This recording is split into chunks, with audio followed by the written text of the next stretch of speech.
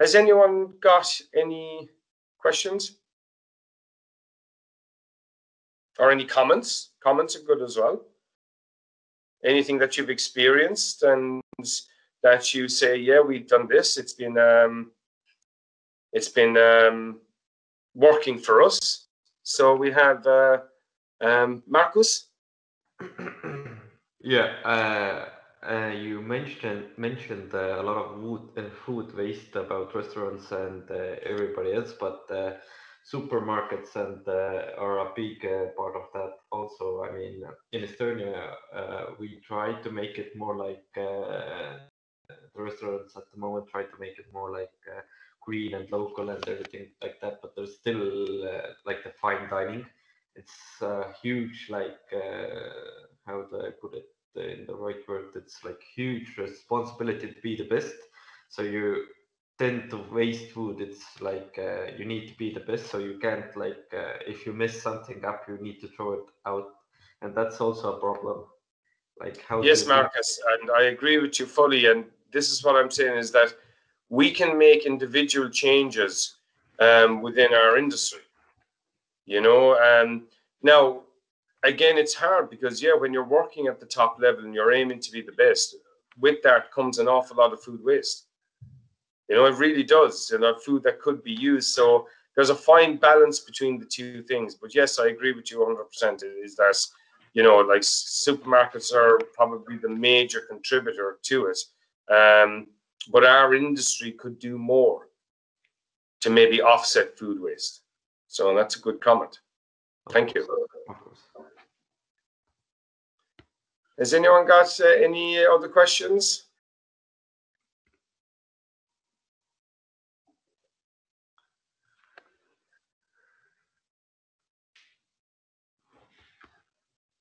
Okay, don't be shy.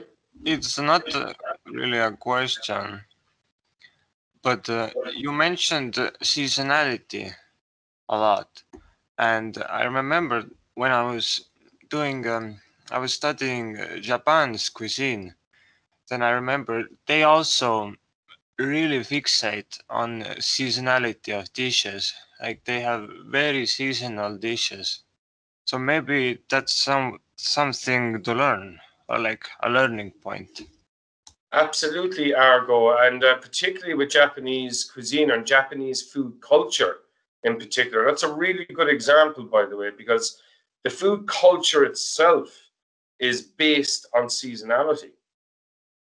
And, you know, individuals grow up understanding that, understanding the idea of the season being as important as the food product itself, it being in season. And again, it's something that I'm deeply interested in that sense and try to apply it is because, you know, when I say we, I don't mean, you know, everybody, lots of people try different things, but like we as an industry, as a collective in particular, and particularly in developed countries, we've become a bit lazy about seasonality, or we've ignored it to a point because we want our cucumbers in November, and we want our strawberries in February, and we want our blackberries. You know, again, I just, like each year I've gone back to, you see a lot of people in Ireland doing it, the wild blackberries growing on the ditches in September. You know, so August, September, and more people you see going back that they're picking the wild blackberries. But because it's just that time of the year for them. Now you can still buy them in January inside it, but they don't taste the same. You know, they don't taste the same. And what we're doing there, that's creating, it goes back to linking everything together. That's creating a really large carbon footprint for the blackberries that we're purchasing because they're not growing. And I'll just use Ireland as an example. I'm sure Estonia, Finland, and the Basque Country is the same way as well. Is that the problem is those blackberries have to come thousands and thousands of kilometers to be delivered into our stores. And that is a carbon issue. There's no doubt about that. Maybe it's about education, Argo, because I certainly know in Japanese society, and I've done a little bit of study on Japanese cuisine, in their society, like it is understood from a young age about seasonality. So education is a really important thing here as well, from a young age. you know. So anyone else got any questions or comments? Yes, I have some comments. As I am a foreign who live in Finland, and Some pitch, every okay. Where are you? Is it Indonesia? Some picture from originally, is it? I am from Thailand. Thailand. Oh, I've been to Yes, Thailand a few times. yes. So lovely As I country. am a foreign who live in Finland, and every well, you're talking about food waste, and as we in Indonesia also, sometimes I feel pity to see in the every autumn. In Finland forest, there was a lot of berry and vegetable and all those what we can eat, and also not autumn, summer, mushroom. I noted that as a local, what we have a mushroom for the Finnish, really Finn, they're not really like to eat the mushroom. Yeah, just some picking some, and also many of the company who some company who try to preserve the mushroom to put on for sale. But for some reason, this kind of mushroom become very expensive. I feel that how we can. This is very good topic for me to looking at. For the new generation, they don't like to eat the mushroom. They not even know the variety for the why forest, what we can eat from the forest. And this is the thing that what I saw, they just dump those things away. It just go over because the mushroom is go over very fast, and people doesn't know what to take from the forest. And yeah, and no, they're when it really good come to points on sell, this.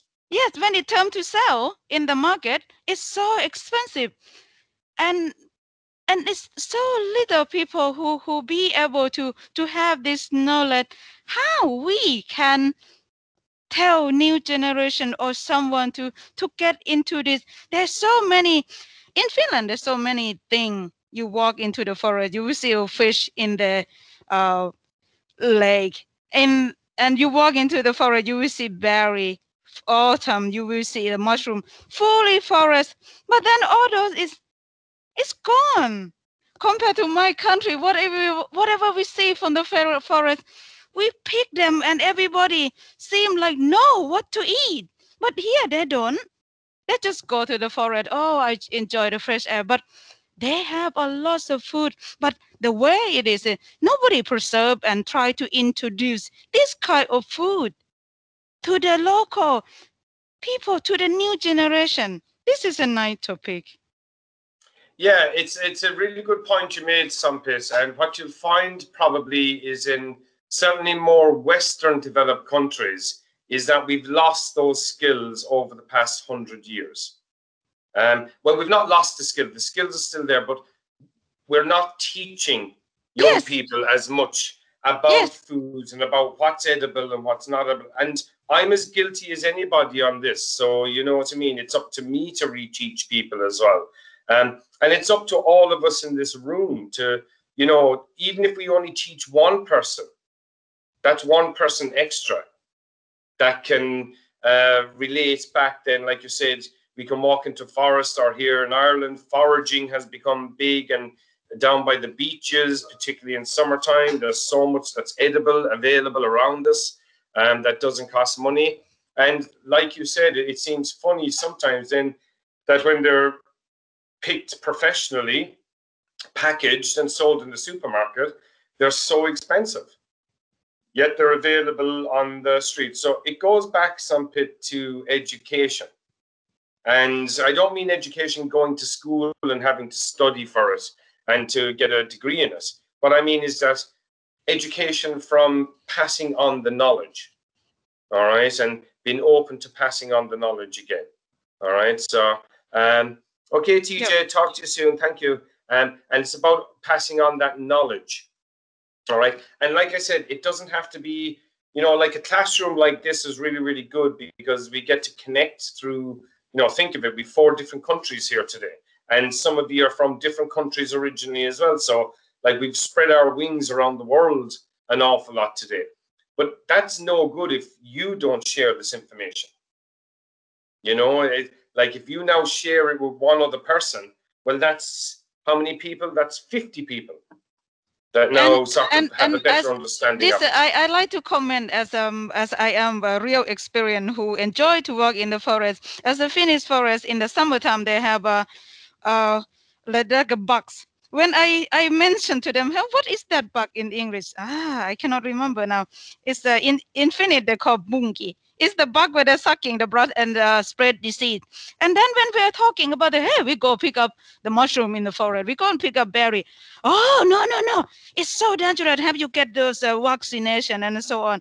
It's not easy for someone who going there looking for food, and it's so pity. At least it's just my opinion. I feel sorry. What we have, we live in Finland. We have a so great forest. In Europe, there are clean forests and food surrounding us. But not many of us try to create and looking for those food. Of course, it's just my comment. I feel sad. Yeah, of course, and that's understood, and that's why I'm saying is that what we need to start doing, and all of us, and that's the younger generation as well, guys, because all of us of the older generation, we're passing the mantle on to you, and so it's your job now as well to do this. But if we can share this information and get one more person interested in this or understand that the food is available, well, then we've done a good job, because they'll pass it on to somebody else as well.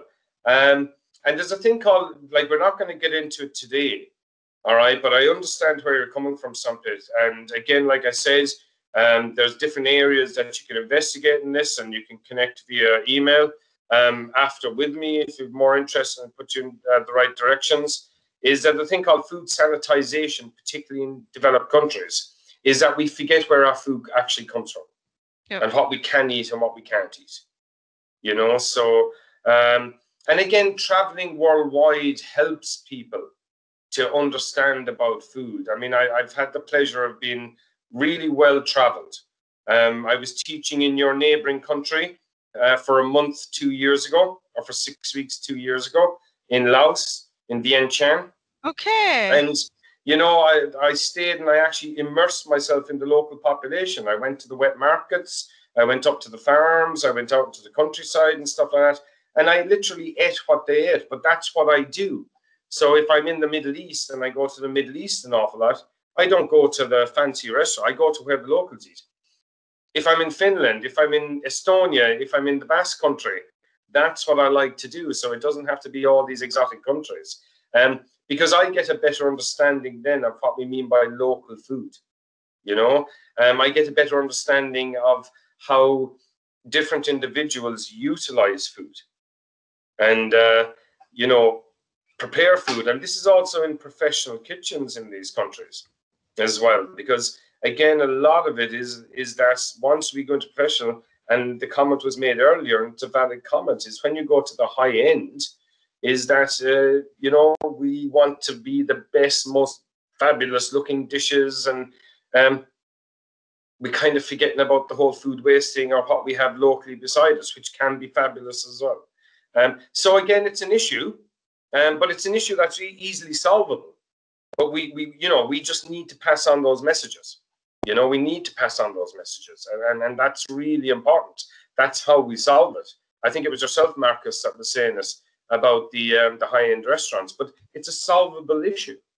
You know, we can work on this. So, and it's good to see passion. It's good to have passionate people about this here, because, like I said, you know, I mean, I've got 20 years left of teaching. That's it. I'm going to retire and I won't be doing this anymore. So somebody else has to take it up, and they have to talk about this and spread the word about this. We don't have to become fanatical about it, but if we can get one person to change their habits, we've actually done a really, really good job. So we've really done a good job. So thank you. Good commentary from everybody. Thank you. Thank you.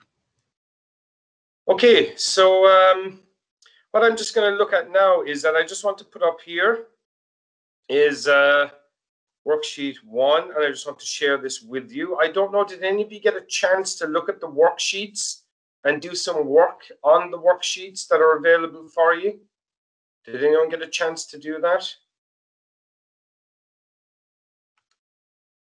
So we're just going to look at worksheet 1.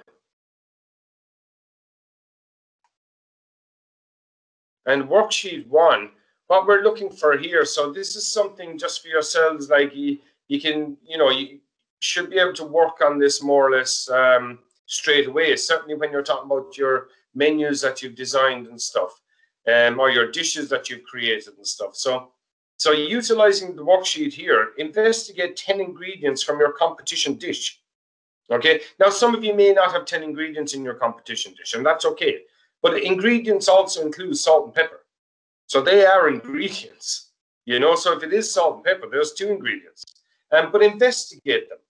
And again, it's something that I teach here in the university here in Ireland, is that when I'm teaching my product development students, and this is even like that they're in their 3rd year or whatever, we actually go back and we start this again, is understand your ingredients. And that's really what you're doing with this worksheet. Where are your ingredients from? What do they do for you? What do they do for that dish? Where do they come from? What is their ideal season? All right.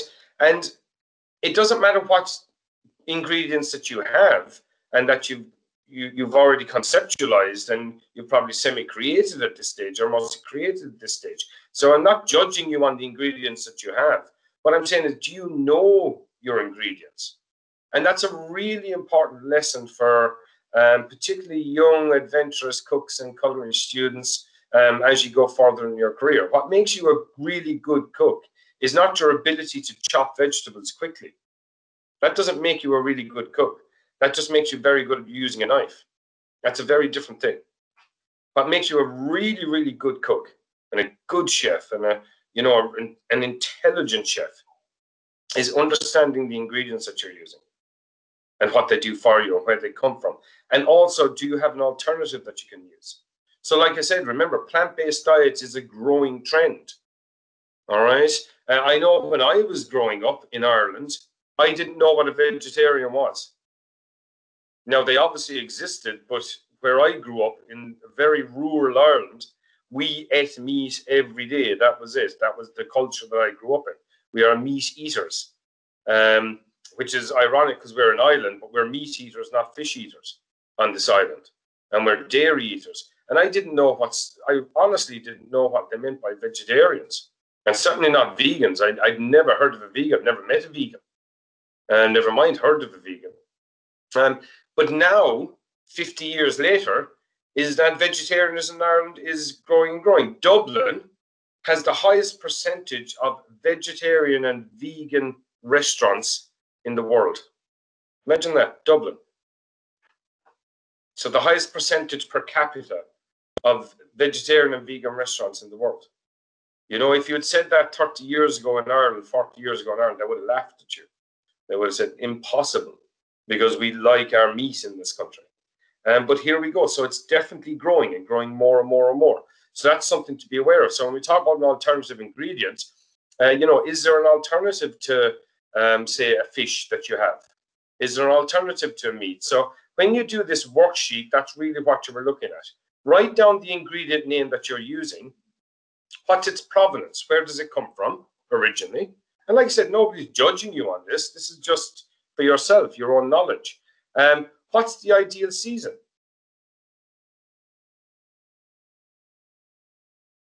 Uh, 2021 in Northern Europe. All right. So, and like I include the Basque Country in that, in Northern Europe.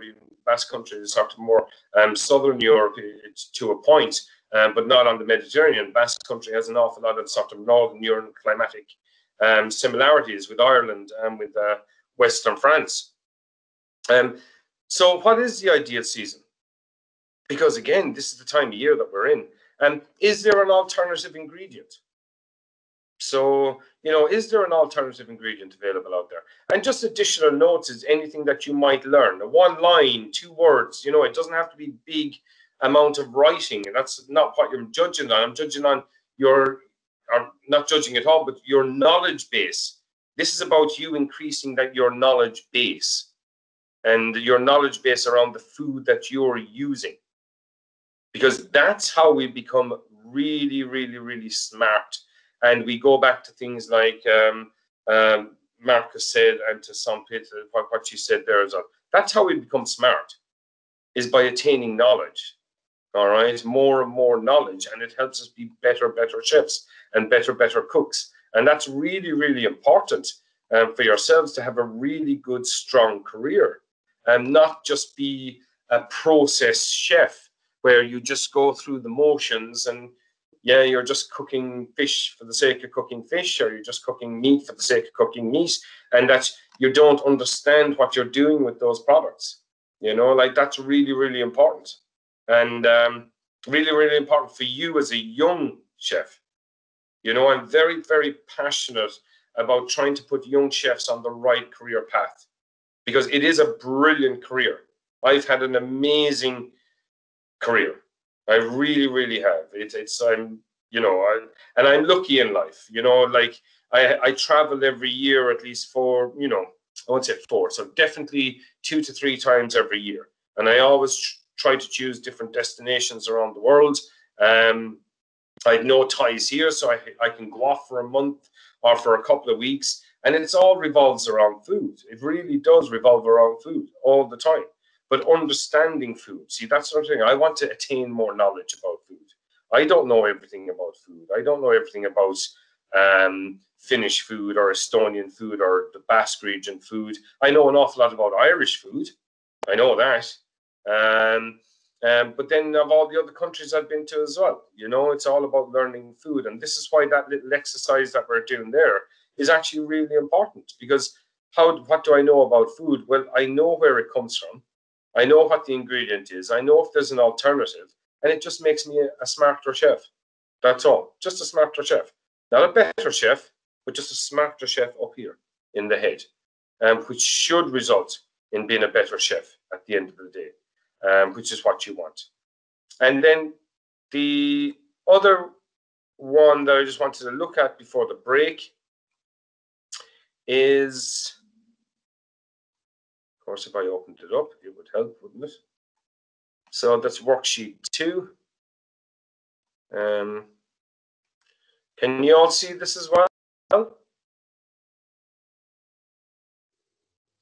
Yes. Okay, brilliant. Thank you.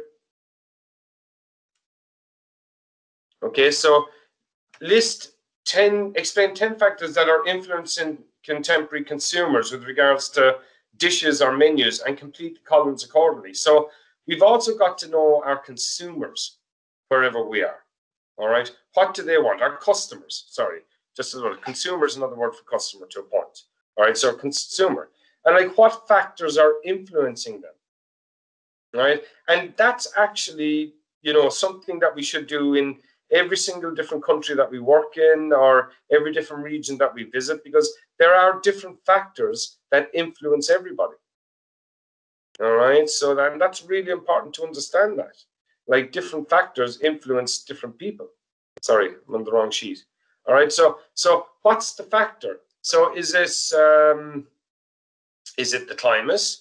Is it the amount of people that live in cities? Is it a culture thing? Does religion have an influence on it? Because again, that's an important factor. Is it the food that's grown, that's available? You know, that's a real interesting exercise to do for yourself again, just to attain more knowledge. All right. So, and that's self-knowledge that you're going to be able to use at some stage in your careers.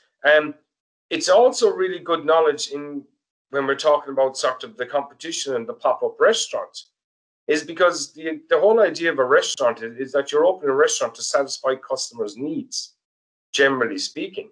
So if you understand what the customer wants and what they like, well, then you can adapt to that. You can still hold all your principles of provenance, of food sustainability, of locality, all that kind of stuff.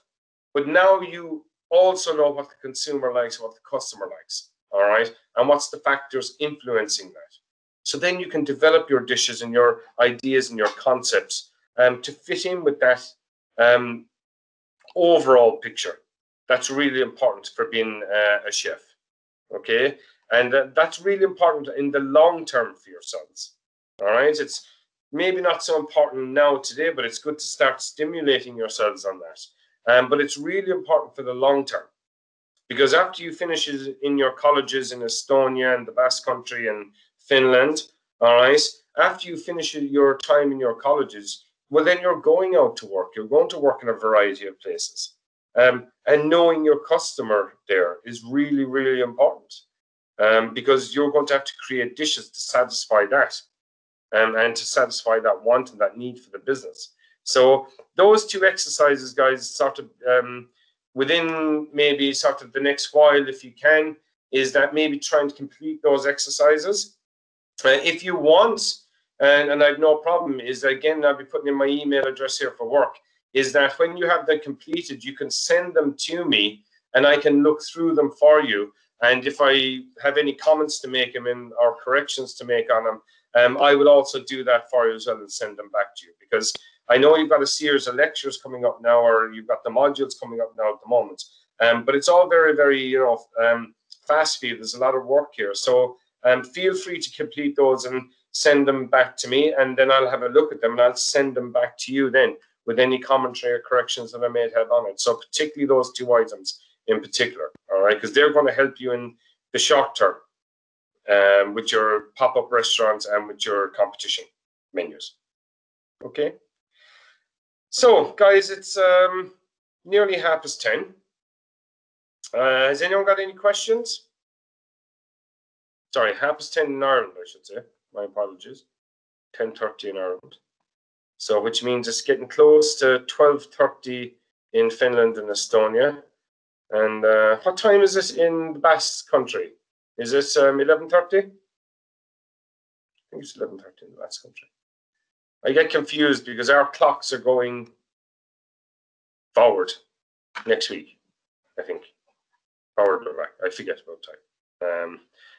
So what we can do, so guys, is that you can take your lunch now for 30 minutes, all right? And if everybody is back here in this room at 1 o'clock finish Estonian time, 12 o'clock Basque time, and that'll be 11 o'clock Irish time.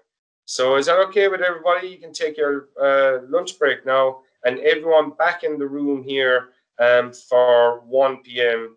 Or 11 p.m. accordingly, or 12 p.m. accordingly. Is that okay with everybody? Yeah. Okay, excellent. Well done. Okay, so I'll see you back here again shortly. All right, enjoy your lunch.